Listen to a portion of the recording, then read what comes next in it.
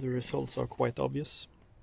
A half a bar of back pressure in the downpipe.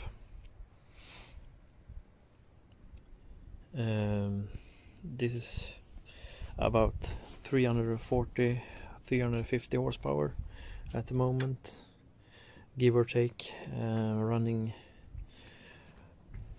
1.7 bars of boost. And the exhaust system is a 3" to 2.5". This clearly shows that the 2.5" is very restrictive. So yeah, I don't know what to say. I'm not really that surprised either,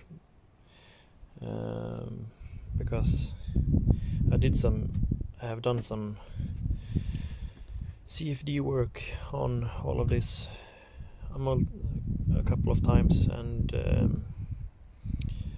everything indicated on pressures around a half a bar of back pressure in the downpipe.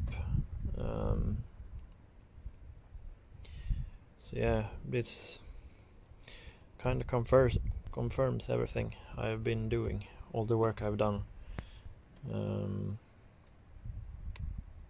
I was right all along. Yet people try to